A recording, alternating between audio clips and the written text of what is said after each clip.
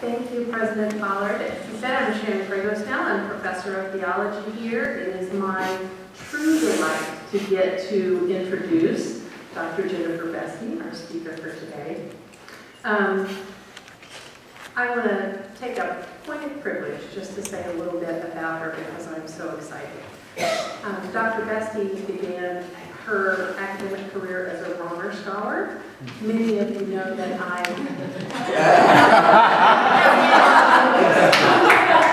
about the brilliance of Carl Honor, and I will say that Jennifer and I disagree, and she is the only critic of Honor whose work I teach and say you have to take this criticism seriously. Wow. Wow.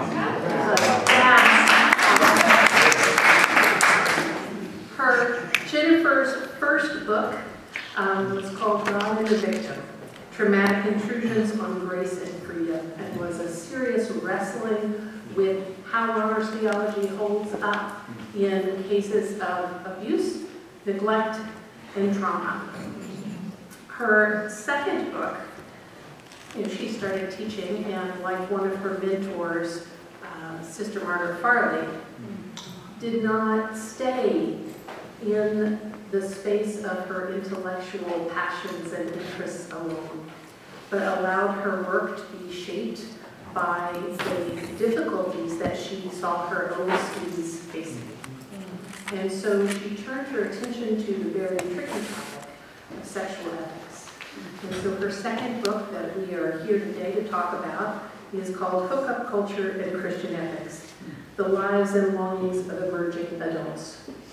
What I find most stunning about this work is that the methodology that Dr. Beste puts together, that she does not walk in as an academic and tell a group of students this is what sex should look like, but rather listens with such attention and draws out and challenges in dialogue with her students in a remarkable way.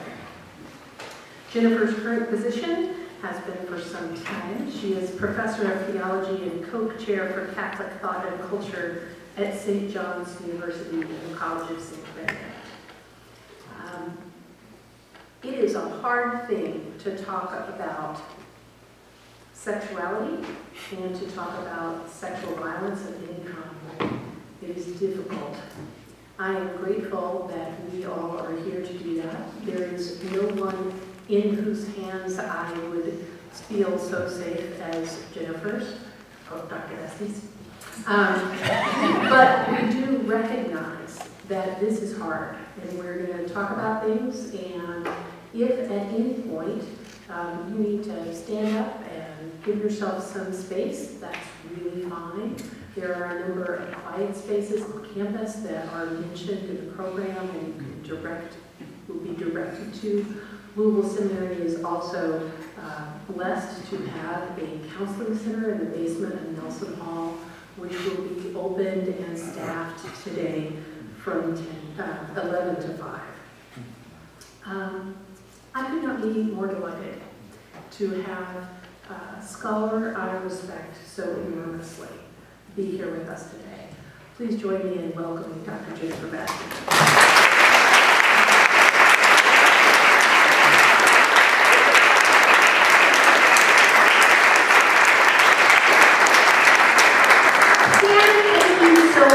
Your generous introduction. And I really want to thank Sue Garrett as well for inviting me to come and participate in this conference. I've been so excited, and I think one of the reasons I've been so looking forward to being at Louisville Seminary is because my favorite, richest educational experience was when I was getting my MDiv at Vanderbilt Divinity School. And to be a Catholic woman and be able to get to know all of these, students studying to be Protestant ministers of all different denominations, it was so exciting and rich. And so I've just been so excited to be here, and I really want to learn from all of you who are working in churches. And I hope that what I have to share is helpful for you. All right, the main questions that I would like to explore this morning are: how can Christian communities resist toxic toxic cultural trends that fuel unhealthy and unjust sexual relationships? How can we create sexually just Christian communities? It's going to take a lot of courage. So what I would like to do, if we really want to understand toxic sexual norms in our culture, one of our most accurate sources of knowledge, I believe, come from young adults. They are the ones who've most recently undergone sexual socialization in our culture, and they have the maturity to really reflect upon it, and in my experiences, I've been amazed at how honest and insightful they are. They also are the most savvy in terms of understanding pop culture, the latest trends, and social media. So I'm going to be drawing today on my research on college party and hookup culture. And I never imagined I'd do this as research. I was just teaching Christian sexual ethics, and there was such a high demand among young people, I often taught 8 sessions a year. And so my students were kind of reacting skeptically around 2007 when I assigned adult researchers analyses of hookup culture. And my students said, yeah, I mean, some of this resonates, but adults can't really understand our culture. They haven't been socialized the way we have been, and they don't live our reality day in and day out. And I thought, that's a good point. So I said, why don't you all go out and be researchers and observe and analyze college parties? And so I'm going to share with you what they have to say. And then I'm also going to draw at a different university on 150 students' theological and ethical reflections that come from many assignments. All right, so I'd like to just mention briefly what happens at college parties today. My students went to 7 different states and observed and analyzed parties at public and private universities. And so the major themes, as I read these, I read these for years before I had the idea of collecting them. First, they start with pre-gaming. And the emphasis is on excessive alcohol consumption. So men will hang out for 2 hours and pre-game and maybe drink 7 to 10 shots. And I was skeptical at the first. But this is just typical. Women will spend 2 to 3 hours getting dressed for the parties and drinking shot after shot, while their need is to dress as sexy as possible so that they can gain male attention and approval. And then once they get to the parties, they drink more, and so they feel comfortable enough socializing and grinding, which is their contemporary form of dancing. Even though I never asked a single question about sex when I asked them to go out and observe parties, all 126 students observed peers hooking up at parties. And if you're blissfully unaware of what a hookup is today, it is casual sexual activity, which is usually fueled by a lot of alcohol, and it occurs between basically strangers or acquaintances. Now, this is not a culture where it's just, oh, do what you like and we'll respect you. It's a culture where there's actual rules. And the rules are you're supposed to separate your physical self from your emotional and your relational self. So the rules are do not develop any feeling of attachment, emotions, and don't desire any kind of relationship. And if you do, you are viewed as you'll see, clingy and pathetic. All right, so there were many troubling dynamics, and if you want to, you can read about it in my book, of what they observed, but I want to focus on a question I just put in my assignment at the last minute. Do you think your peers are happy and fulfilled at parties? Interestingly, only 10% gave me an uncomplicated answer of yes. Yeah, and their reasons were they look happy. They're laughing. 90% had a more complicated answer, and they described some, most, or all of their peers they thought were dissatisfied and unhappy with this culture. Well, why? Their reasons, as I coded the responses, they were very critical privately of how they were under pressure to drink excessively. That is the norm, that's what you do, that's what is fun, and many were unhappy with that. They were also really dissatisfied with this hookup norm, this expectation.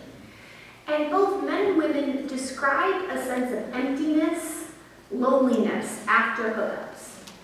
And I found this really interesting, both genders. They also expressed a disillusionment with the culture. And many expressed hurt because this ideal of an unattached, emotionless hookup rarely translates into reality. Usually one partner, and it's usually women, develop feelings and desire more. Women also overwhelmingly expressed loss of self-esteem, anxiety, and depression as a result of how they're treated in this culture. And women overwhelmingly really wrote about negative sexual experiences, which could range from the typical hookup, which is focused on solely the man's sexual pleasure, or ranging all the way to sexual assault. And as we know from the Me Too movement and all research, there is an epidemic of sexual assault on college campuses and in our culture. And so, it's so difficult. In my book, I can't even capture the suffering that students are experiencing. When I said, I really want to learn about this culture from you, I get it. I know, I don't understand, but please tell me. I was shocked by how many students would seek me out and say, if you really want to know about it, here are my experiences. And I even spent 3 years interviewing students, and they had the option of having their face shown, or having it blurred, or having their voice blurred. And I said, I just want to know the truth. What are your honest experiences?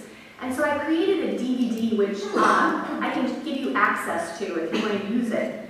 But anyways, the amount of suffering, it's alarming.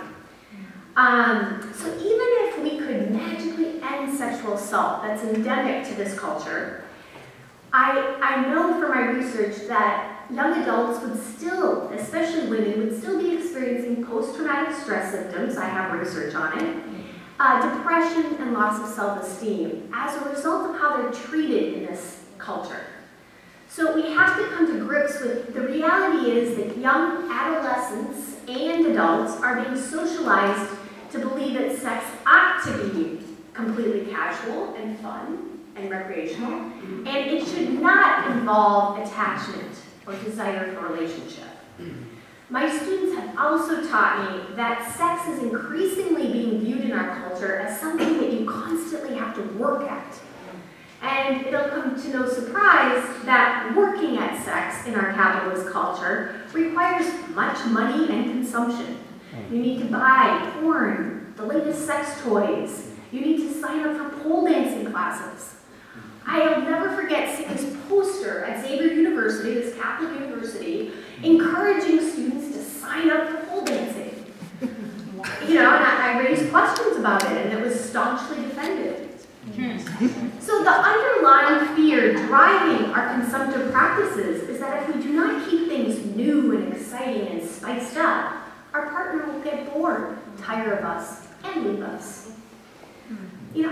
One morning, it was sunny and warm in Minnesota, so I took my students outside, and I was listening to one of my small groups talking about their culture, and a young woman said, she just spoke about how there's such focus and pressure on sexual experimentation and being open-minded about the latest new things. And, she said, it gets to be exhausting. And I was just struck by the weariness in her tone. And I just felt incredible anger, There's something seriously wrong in our culture when 20-year-olds are weary about sex. This is clearly not what God intends for us. I know I'm stating the obvious when I say that the toxic sexual norms in our culture insidiously are undermining God's very purpose in creating us as sexual beings, to experience that joy and pleasure and intimacy, and that sense of communion with another person who commits to love us, care for us. So what are we to do as Christian communities, as religious communities?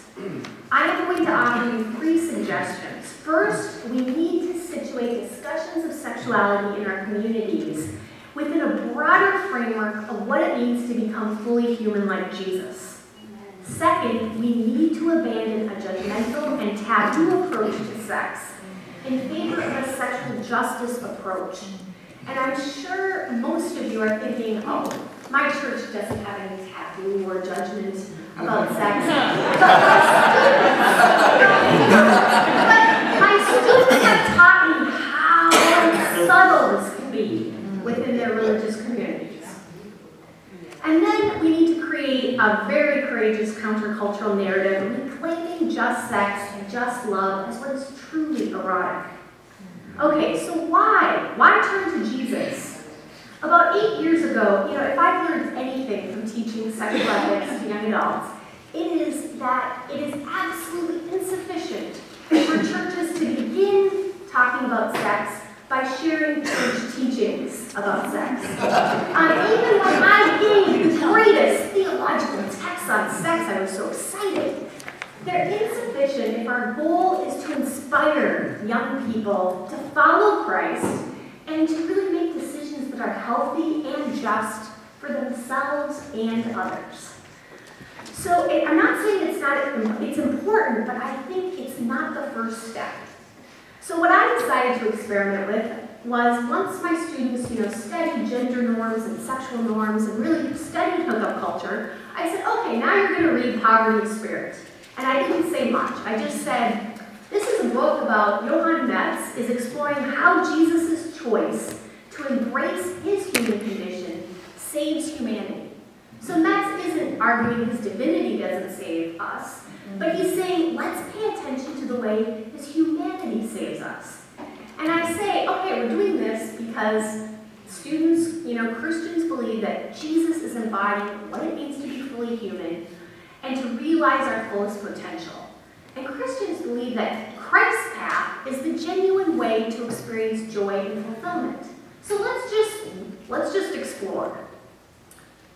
Okay, and in this text, Metz is arguing that becoming fully human means embracing poverty of spirit. That's what Jesus did. And so I had no idea how this would go, but I thought I'd try it out. And it turns out that this text, I just had them read it and I said, write about what you find life-giving, what resonates. And I was struck by how much they grabbed onto Jesus' temptations in the desert. About how, they could really identify with this temptation to flee your humanity and cling to your strength. And so in terms of the first temptation, command these stones to become loaves of bread. My students, wrote about how, Jesus is being tempted to seize his divinity and gratify his needs instantly, rather than accepting that being human means that we often feel desires and longings that remain unfulfilled. We are uncomfortable.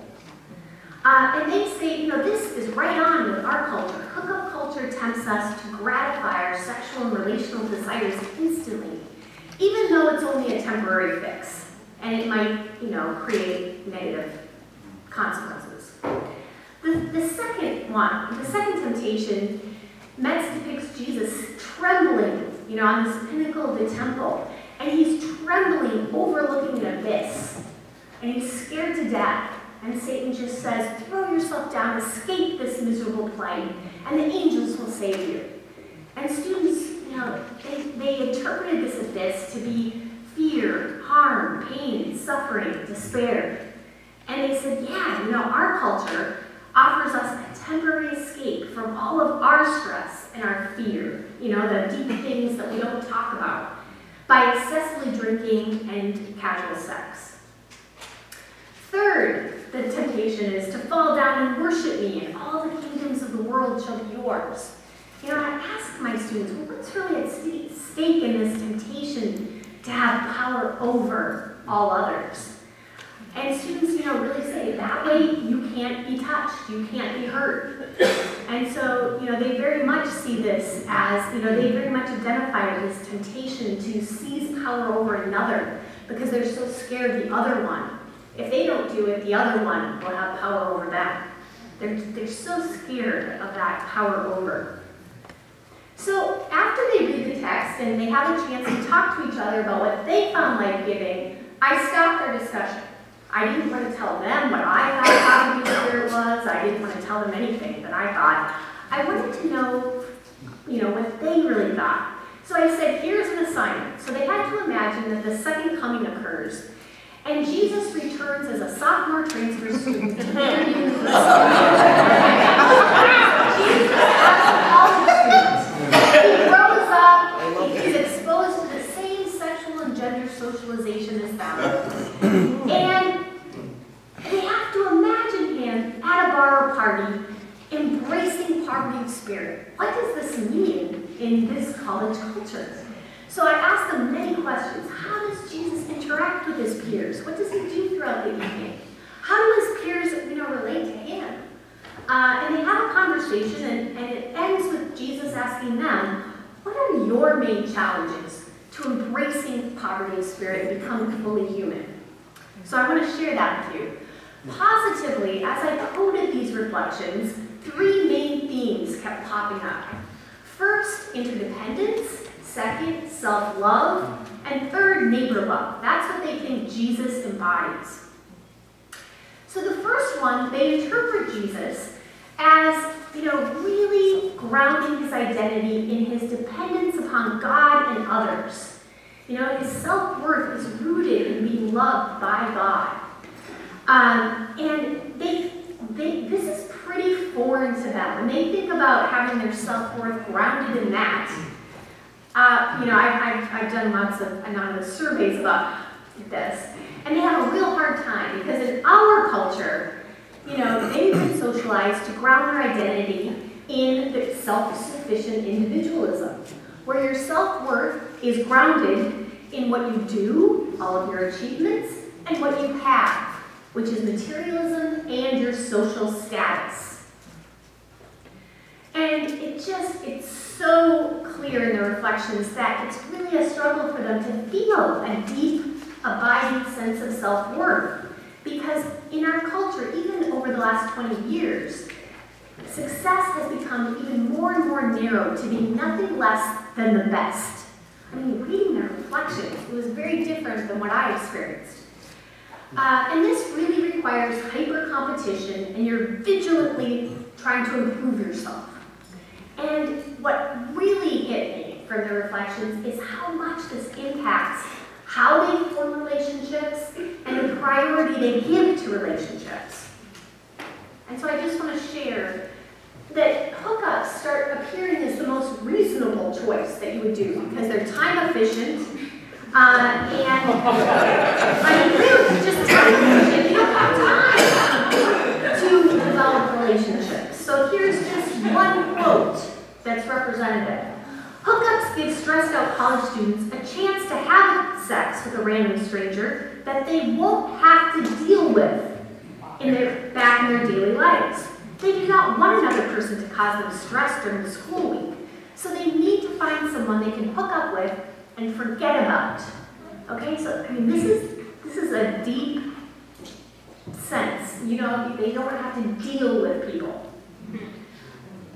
And also, students' association of strength with self-sufficiency creates, deep discomfort and a deep sense of shame about their need for relationships in order to flourish. If they even express a desire for a relationship after a hookup, for instance, both men and women wrote about how they'll be labeled needy, clingy, and pathetic. And if anything stunned me in these reflections, it was just reading this over and over, their fear of ever expressing a need for help. And I just thought, what has happened, since the time I've been in grad school? In college for me, it was normal for young adults to want to fall in love, be in a relationship. Casual sex happened, but it wasn't something that was expected of you. So what's happened? Second, students really grabbed on to Metz's concept of self-love. And to be honest, Metz doesn't spend much time on this. It's not something I paid attention to. But undergrads grabbed at it like it was life work. And they interpreted Jesus as saying self-love is about accepting yourself and being compassionate towards yourself and having the courage to live out your unique calling. And both of these students wrote about how much they struggle with both of these aspects in their lives.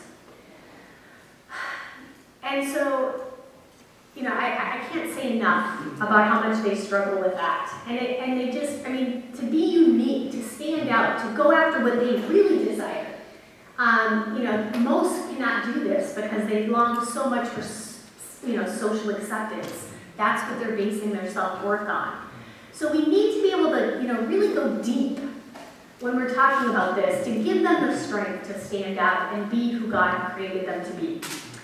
Third, they interpreted Jesus rightly as loving neighbor as himself, and they were really drawn to Metz, his depiction of what this means. It requires a willingness to become vulnerable, to be affected and transformed by our encounter with others. And I'll just quote Metz quickly. We must be able to open up to the other person, to let that person's distinctive personality unfold, even though it often frightens us. We often keep the other person down and only see what we want to see. Thus, we never really encounter the mysterious secret of their being, only ourselves. And students really, really resonate with us. So what are their main challenges? The first one will come as no surprise to you, egoism. And so obviously Christians have been struggling with egoism since the beginning. But what really kind of shocked me was how much this is encouraged and promoted by parents as well as pop culture. So here's just one representative quote. College years are often looked at a time to be wild and self-indulgent. Society often encourages students to experiment and do what makes them happy, which makes us selfish. It gives us a sense of control that makes it difficult to become fully human. You know, I can't say enough how insightful students were. Second, students also have a hard time loving their neighbor as themselves because they are so deeply fearful of being vulnerable. When I read their reflections about vulnerability, what vulnerability means to young adults is sharing your authentic self and expressing a full range of emotions. And what I didn't fully get until I read what they had to say is how much this is associated with weakness. And so here's, you know, one young man. When surrounded by a status-minded social environment where weakness is discouraged, it's extremely hard to accept it's okay to be vulnerable with others when it comes to feelings and relationships. Revealing these things will negatively impact our social standing. You know, another theme is that this is so deeply risky because we might get rejected, you know, our real selves, and be really hurt. Quote, falling in true love is exciting and something college kids want to do, but are afraid of.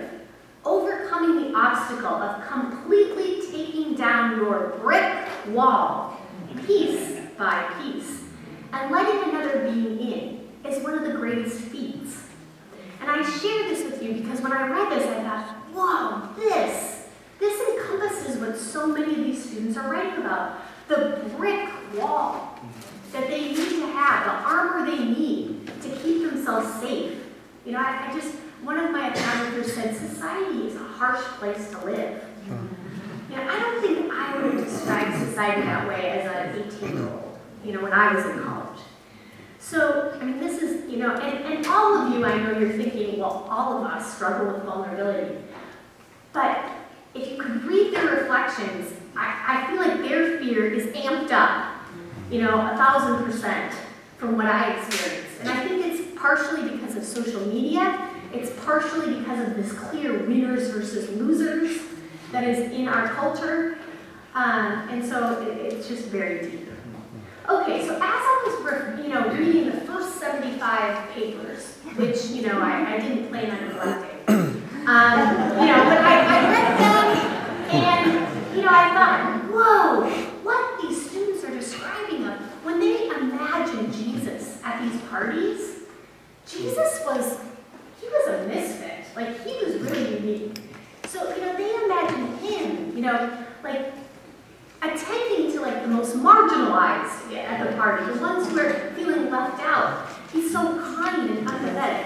So these are how he's described, and the college partier is described in an absolutely opposing way. And so I said, you know, this is what I got from your papers. Am I being accurate? Like, is it really this opposed?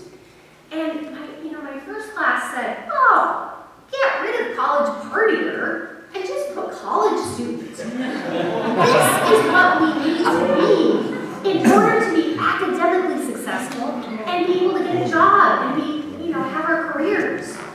And I thought, oh my, because what this really reveals is that their parents, their professors, this is what they write about. And, their culture is encouraging them to embrace these things when it comes to their professional lives. Yes. So how do we expect them to be following Christ in the other aspects of their lives? And so this just shows how deep. This isn't just about sex, it's not about just trends. This is deeply rooted in our neoliberal capitalist culture. This is what you need to be successful. My students are telling me. Okay, so this is where things I think can get exciting. If you're in dialogue with adolescents and young adults, this is where you can really invite reflection. In what ways in your life are you espousing these values? What's underneath that? And how are you embodying Jesus' values in your life? And I think it's important to pay attention to the positive ways that they do see themselves in this light. And then, if you're talking to Christians, how can you more deeply embody these values, follow Jesus' way of being in the world, and still, be academically successful and get a career? How can you negotiate? How can you become wise? How can you play the game without giving your soul? As a teacher, of course, I'm really curious about whether this approach to full humanity is working. And so I've collected anonymous evaluations for the past 8 years. And I've been really excited by, these are anonymous. And it really does seem to foster personal discernment, growth. And, students say, this made a difference in my life. So I had students who actually came up to me and whispered after class, I asked someone out on a date. I mean, you don't know how this is absolutely, really abnormal. And it was a sober date. They made dinner for someone. Like I had one student who has, been together with this boy. She asked her on a date after she read Mets.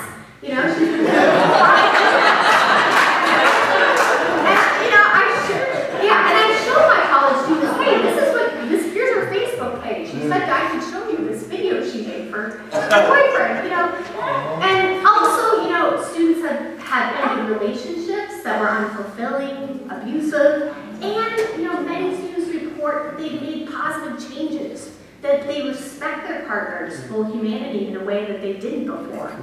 So, it's pretty exciting. I think it's worth experimenting with. Okay, my second main suggestion is we must abandon a judgmental and taboo approach in favor of a sexual justice framework. And if you want to read more about this, Margaret Farley, I think, has the most brilliant book on this, and I have my students read it. So I think the main question we need to invite adolescents and young adults, and all of us, is how can I express myself sexually and relationally in my life in ways that treat others and myself justly, and foster our well-being and our flourishing? Like, what if this was our focus? How can you discern, in your life, like when it is healthy to become sexual?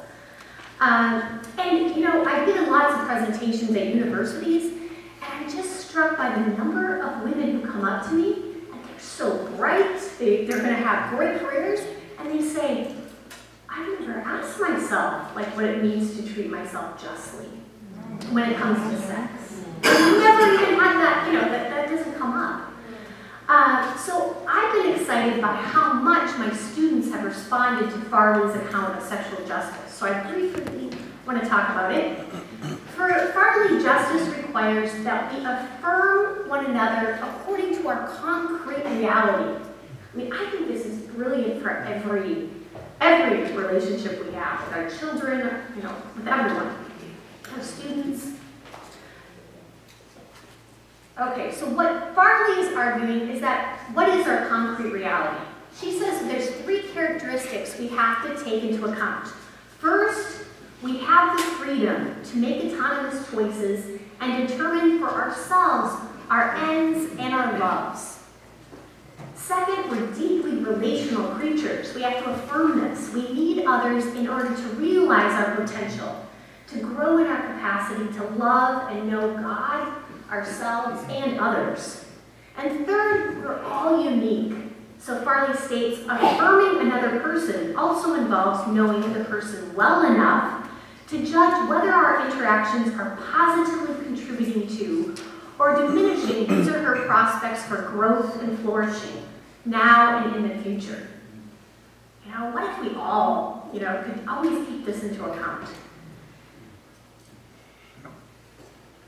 All right, so from these 3 characteristics, Farley says justice entails treating others as an end, not solely as a means to our agenda. And she arrives at 7 norms that she says are necessary for just sex. So first, one must do no unjust harm. Second, free consent is essential. Third, mutuality. Fourth, equality of power. This is essential to avoid harm and make possible free consent and mutuality. And fifth, commitment. And she says, at the very least, a commitment to do no unjust harm to the person.